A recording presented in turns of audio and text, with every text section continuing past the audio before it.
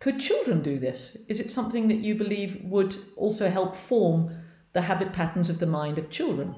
Say why not? Why not? In the sense that, Yeah. of course, the meditation is also a kind of mental effort, right? Yes. So mental effort is in itself wonderful for children, because each type of mental effort will contribute to more richness of the connections of the white matter.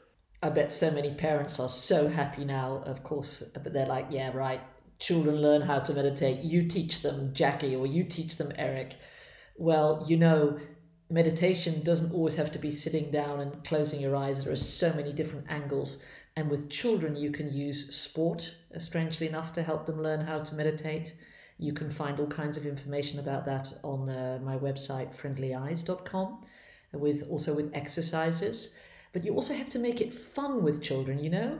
And the big advantage with kids is they don't have the baggage that you get when you become older, because of course they're fresh in life and they don't have that many deep habit patterns yet.